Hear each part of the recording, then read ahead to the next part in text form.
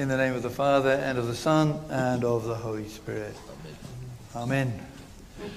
Today I have 4 points, all starting with P. Presence, persecution, passions, and persistence. We start with the Gospel today from Luke's Gospel. This story of healing of the blind man. This is in all the synoptic Gospels, what they call synoptic Gospels, Matthew, Mark, and Luke, because they're all very similar. And there are slight differences in the story between the 3 Gospels. In this Gospel we have one blind man, but the others have 2. Matthew has 2, Mark has 1. And so the church fathers talk about this and say, is there something wrong here? No, it's just like if you have a car accident and a number of people saw it and they all had to write down what they saw, they'd be reporting different things. But also the fathers say that the apostles have the right, if you like, to emphasize different things. It seems, though, that the conclusion is there were 2, but one of them was known to the church because he's actually named. In tomorrow's Gospel reading, it's actually the same passage from Mark, same story from Mark, and he's called blind Bartimaeus. So there's no problem with the differences between the stories in the different Gospels, and so we don't have to worry about that. But the story is that Jesus is going to Jericho, and he is walking along with a crowd of people, and the blind man hears the people going by, and he has to ask, what's happening? Because he can't see. And they tell him that Jesus of Nazareth is passing by. Which is interesting, because his response is to call out, Jesus, Son of David, have mercy on me. Not Jesus of Nazareth, have mercy on me. And Jesus, Son of David, is a messianic term. So the blind man, who couldn't see Jesus, saw something else. And he realized that there's something going on here. It's very interesting. In a magazine, a paper I read regularly, there was a heading recently in the paper. It said, hang on, I better just look this up, make sure I get it right. It said, JFK assassination. Doctors break silence. Dispute key government claim. Multiple doctors who were in the emergency room with President John F. Kennedy after he was shot raised doubts about official narratives. This is in the papers in the last week or so. J.F. Kennedy was assassinated in 1963, a long time ago.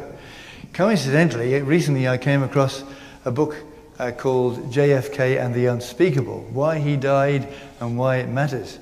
And I thought, I'll read that, because I'm one of these people who can remember exactly where he was and exactly what he was doing when I heard the news that J.F. Kennedy had been assassinated all those years ago, 40-something years ago, nearly 50 years ago. And when I read the book, I'll tell you the conclusion. I'll tell you the conclusion of the book. I'm convinced that the CIA did it now. Absolutely convinced. From what this person has done the research on over what he's found out. But one of the pieces of evidence came from a man, not who was blind, but a man who was deaf. And he was on a bridge overlooking the motorcade as they went past. And so all the people, they're distracted by the noise of the crowd, the noise of the vehicles, the noise of the motorcycles, the noise of everybody shouting and everything else. But he can't hear a thing. This person, this witness, couldn't hear a thing. All he could do was see. And because he couldn't hear, his attention to detail was far, far greater than the rest of the people. And he saw things that nobody else saw. And it's all part of the puzzle to unravel this unbelievable, people call it a conspiracy, but actually it's the truth, this unbelievable thing that the CIA did to kill the President of the United States. So what I'm trying to illustrate there is that when we have one of our senses cut off, the other ones become more alert. Now this blind man, he couldn't see. What the people could see was Jesus from Nazareth, a man walking along the street. That's all they saw. But something else happened to him that he picked up. It's interesting, St. Cyril of Alexandria refers us to Psalm 145, verse 8, and which says this in the Orthodox Study Bible: "The Lord restores those broken down. The Lord gives wisdom to the blind." That's in the Psalms there. The Lord gives wisdom to the blind. And then he made this comment in his commentary on this passage. "Who has taught you to speak thus, O man?" He's talking to the blind man. "Have you, though deprived of sight, read scriptures? How have you discerned the light of the world?" You can't see, you can't read, you can't see the light. "Truly, the Lord enlightens the blind." And then Saint John Chrysostom actually gives us the clue which lit up this whole sermon for me. And St. John says this: "There was a multitude of people around the person of Jesus. The blind man could not see the light of truth, but in his soul he could feel his presence. He could feel his presence. He could feel that this was God walking past. And so he called out, 'Jesus, Son of David, have mercy on me.'" How does that work, you say? I remember reading the biography of St. Elizabeth. We have the last icon over there in the row. St. Elizabeth of Russia. And she attended the funeral of St. Seraphim of Sarov. She was there. Many, many people turned out. Thousands and thousands of people were there. And she wrote to her grandmother about the experience. And her grandmother, of course, is Queen Victoria. And St. Elizabeth was Queen Victoria's favourite granddaughter. And she said, it was like being in the New Testament, because people were being healed as St. Seraphim's body was being taken past them. Coming from the presence of that holy man was God's presence, going into the crowds and healing people. And at the end, there were piles of crutches which were left there to burn. So you didn't have to have this, really touch. You could feel the presence of God, even though it was just going past there. And this blind man, he felt his presence. That's what John Chrysostom says. He felt his presence. Have you ever felt God's presence? I think, you know what? I think most of you will have. Otherwise you wouldn't be here.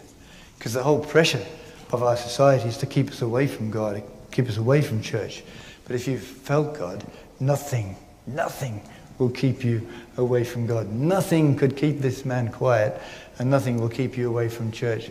We need to feel the presence of God. Christianity is not an intellectual exercise where we sort of think about it all rationally, think, yeah, this is probably the best way to go. It's something to be experienced. A verse that I learned from the New English Bible many, many years ago, Philippians 3:10, it said, all I care for is to know Christ. This is St. Paul. All I care for is to know Christ and the power of his resurrection. And I learned that in that version. But I came across another version recently in the New English translation. And it says this: my aim is to know him and to experience the power of his resurrection. This is what we're encouraging us all to do. Experience of God is necessary for the spiritual and mental health of every created thing, including human beings. Knowledge of God is not intellectual, but existential. It has to be experienced. According to Andrew Louth, who's an Eastern theologian, the purpose of theology as a science is to prepare for contemplation, rather than theology being the purpose of contemplation. Catechumens next week. We're going to make some catechumens next week. You will have completed you're working on the foundations course, but I want to say that doing the foundations course is not an end in itself. You get to the end of the course, you get your little certificate, and you think, I'm Orthodox, and you get everything else, I'm Orthodox. That's not the purpose of the foundations course. It's to give you the resources, the desire, if you like, to experience God. There's too many distractions in this world, and the more distractions we have, the less we will experience God. So we have to fight for the time to give to God, to where we can be quiet and listen to God. The deaf man on the bridge saw more than anyone else who was watching, because they were distracted by all the sounds. This is why Saint Seraphim of Sarov, Saint Theophan the Recluse, Saint Paisios, they withdraw from society to pray, to be alone. Saint Seraphim of Sarov was on his own for 25 years before he came out and God said, now it's time for you to go into the world and do what you have to do. 25 years. In our modern culture, everything's instant. Instant potatoes, instant whatever. And we think, well, if somebody lays hands on me, if I made a catechumen, I'm there. It doesn't work like that. It takes a lot of time, a lot of effort. But the aim is to experience, to feel the presence of God.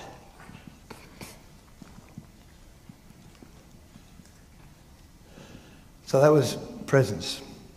The second one was there's presence, and then there is persecution. The fathers give, actually there's one more thing before I go on to that. The fathers give a spiritual interpretation of this miracle with the blind man. He says the blind man symbolizes future generations, that's us, who will come to faith only by hearing, without the benefit of seeing Christ in person. We will never see Christ in person, walking as people did in his time on this earth. But he is a symbol of us, this blind man, because we can find faith just by hearing. Hearing the preaching, hearing the word of God read, and so on and so on. That's wonderful. Okay, then we come to the persecution, the second one. It says in verse 39 of today's gospel, then those who went before warned him that he should be quiet. But he cried out all the more, Son of David, have mercy on me. Exactly who those who went before were is not clear, but they must have regarded the title he gave to Jesus as well as his petition as inappropriate. It's likely that they rejected the title, since it was one normally given to the Messiah, the expected Messiah. Even if they had respect for this person, Jesus of Nazareth, as a prophet, they were not ready to admit that kind of confession, that he was the Messiah. It's not likely that they were just concerned citizens who wanted to see good order maintained, or that they didn't want Jesus to be interrupted as he went along teaching. Those who tried to silence the blind man are the persecutors and the tyrants who are in every generation who try to silence the church. And it's happening in our generation too. If you've got your eyes open, if you're listening to news, if you're whatever, the current government, federal government, is slowly tightening the screws on the church. Our own government in Victoria is doing the same as well. They're even now, the latest email I had is saying that they're trying to change the laws so that if something to do with if we're accused of something, if they accuse us of discrimination, which they often do, Christians, of discrimination because we disagree with something, and we go to court. At the moment, the person who takes us to court has to pay the costs. But they're going to change that so that we have to pay the costs. So I'm accused of saying something that somebody doesn't like. They take me to court, I have to pay the costs. This is the things that they're tightening all the time on us. And the schools, of course, they're trying to force us now to teach children what we don't believe in. So why would that make it a Christian school anymore? So these people who went before the blind man, who went before Jesus, they are the picture of what happens in every generation, including ours, unfortunately. But there's a saying, the blood of the church is the seed of the martyrs. The seed of the martyrs is how does it go? Oh gosh. The blood of the church is the seed of the martyrs, or something, or seed of the church, sorry. That's it. So when persecution comes, guess what? The church will grow. It will grow. And the persecutors have never worked it out. But they make it very difficult for us. Okay, so that's the first two. Presence, persecution. Now we have the passions. Because the fathers are unanimous in seeing this rebuke or reprimand from these people who went before as a figure of the forces that strive to keep us from confessing Christ. I've mentioned persecutions, but there's also passions. St. Gregory the Great says, "Whom do they signify who went before Jesus as he came, if not the crowd of carnal desires and the tumult of the vices, which before Christ makes entry into our hearts, scatter our thoughts with their temptations, and confuse the pleading of the soul in prayer. For often, when we desire to turn again to the Lord, the images of the sins we have committed rise against us. They war against the fervour of our soul. They darken the spirit and strive to silence the voice of our supplication." So this is another thing, not just the external persecution, but the internal, the passions rise up and try to stop us from praying, try to stop us from coming to church, try to stop us from whatever, when it comes to being close to God and experiencing his presence. Which takes me to the last point, the persistence. And I'm going to take this from the epistle for today, which was in Ephesians. Turn to it in my Bible here. Ephesians. And it starts off, the passage we had today starts off, well actually just before that, it says, "For you were once in darkness, but now you are light in the Lord. Walk as children of light." So especially the catechumens were saying you were in darkness and then you move into the light. And the difference between darkness and light is like the difference between darkness and light. I mean, there's no light where there's darkness. And so what they're saying is, what St. Paul is saying here to these Christians in Ephesus, if you're going to be a Christian, if you're going to follow Christ, you've got to live a different life to what you were living before in darkness. It's got to be totally different. Totally different. Christians are different. They have to be. And I want to use a different version. J.B. Phillips, who was an English Anglican priest who translated the whole word. He was a Greek expert, and he translated this passage in a way which brings it alive for me. Okay, and I'm going to use this. "Live life then with a due sense of responsibility, not as men who do not know the meaning and purpose of life, but as those who do. Make the best use of your time." Time, we're so under pressure these days, time-wise, aren't we? There's so many things. There's a TV, there's a radio, there's podcasts, there's films, there's parties, there's you name it, we can do it, and it can fill up our whole life. Young people, those of you catechumens who are young, and not married yet, believe it or not, at this time of your life, you have more time now than you will ever have it for the rest of your life once you get married and have children and grandchildren and everything else. Make the best use of your time. Study the scriptures. Read spiritual books. Attend the services. This is the priority. The best use of your time. Despite all the difficulties of these days. Don't be vague, but firmly grasp what you know to be the will of God. So what do you know is the will of God? How do you find out what the will of God is? It's in the scriptures. We need to read the scriptures. And we try here to read the scriptures. There's a group that goes through every 2 years. We read the whole of the scriptures from cover to cover. And I'd encourage you, something went out this week in the weekly email list. You can go on into the weekly email, the bottom of my introduction. You can click on it and you can download a plan to get you through the next 2 years, reading the whole of the scriptures from cover to cover. And there's a group of us doing that, and I've been doing that for years. Before I became Orthodox, I used to get through it in every year, the whole Bible. But it wasn't such a big book because we didn't have the Apocrypha, what we call the Apocrypha in the Western Church, in the book, in the Bible. So I encourage you, read the scriptures from cover to cover every 2 years so you find out what the will of God is for you. Also, something I was told when I was a young man, Proverbs. You know how many Proverbs there are? 31 chapters. So on the first of the month, you read chapter 1. Second of the month, you read chapter 2. Third of the month, you read chapter 3. And you get through to the 31st of the month. If it's a leap year, you only have 28 chapters to read. Then you go back to chapter 1 again for the next month. And you keep going through.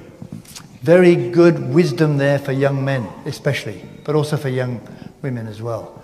So I'd encourage you to do that, to find the will of God and apply it to your life. And it says here, this is how J.B. Phillips translated, don't get your stimulus from wine, for there is always the danger of excessive drinking, but let the Spirit stimulate your souls. Let the Spirit stimulate your souls. That's what he says there. I really love that. So how do we do this? It's cafes, really. Confession, almsgiving, fasting, Eucharist, scriptures, saints, and then all undergirded with prayer. And then he finishes off, express your joy in singing among yourselves psalms and hymns and spiritual songs, making music in your hearts for the ears of God. Thank God at all times for everything in the name of Jesus Christ, and fit in with everyone because of your common reverence for Christ. That's actually past the reading for the day. Fit in with each other because of your common reverence for Christ. When you come into this church, this is for the catechumens again, you might be surprised that it's not perfect. I remember once I was looking for the perfect church, and somebody who with great wisdom said to me, he said, Jeffrey, if you ever find the perfect church, don't join it because you'll spoil it. There's no such thing as a perfect church. Wherever you find human beings, you'll find sin, you'll find problems, you'll find challenges. And so this is why St. Paul is saying here, fit in with each other because of your common reverence for Christ. We have to remember, we all love the Lord Jesus Christ. We might disagree about this or that. We might choose this or that political party, or we might choose this or that football team, but we all have reverence for Christ, so therefore we all fit in with each other. This is our calling. So, there we have it for today. The presence of Christ. Have you felt the presence of Christ? You must. And you must persevere. You must persist in your reading of the scriptures, praying, attending churches and so on. And you will eventually feel his presence, I am sure. Don't worry about the persecution. It's frightening, but God will be with us through it. And struggle against our passions. That's what being a Christian is, struggling against our passions. Keep struggling. Don't give up. Amen.